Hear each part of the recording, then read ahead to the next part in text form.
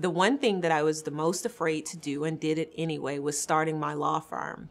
My mentor, John Christmas, encouraged me after I studied under him for a year to start my own law firm. And I was like, dude, I'm a year out of law school. And he was like, you can do it. And I was like, no, I'm not sure that, now is the time. And he said, if you're serious about doing entertainment law, you don't have the clientele, you don't have the background or the experience in order to go into a larger law firm and be able to do it. So if you want to do it, you're going to have to do it yourself.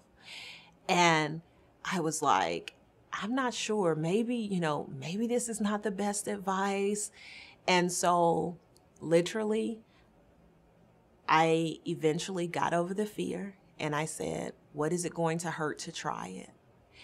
If it doesn't work, you can at least check it off the list and say, I tried it, it didn't work for me, and I'm okay with that.